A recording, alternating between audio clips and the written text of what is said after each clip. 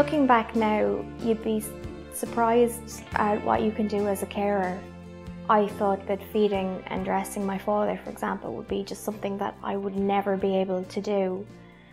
And I ended up doing it more times than I can actually remember. And actually feeling really, really happy that I was able to do something for Dad, because these were things that helped him. And there was a lot more interaction with him as well, which was nice. And I think that made me stronger as a carer looking back, that by the end I saw that I was very resilient, you know, and that resilience built up by just doing those things for Dad.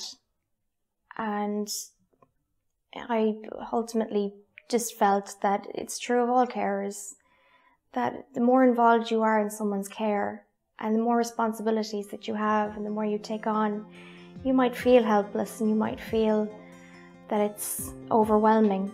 But if you're taking those on a day-to-day basis, you have to be resilient. It's already there, it's already in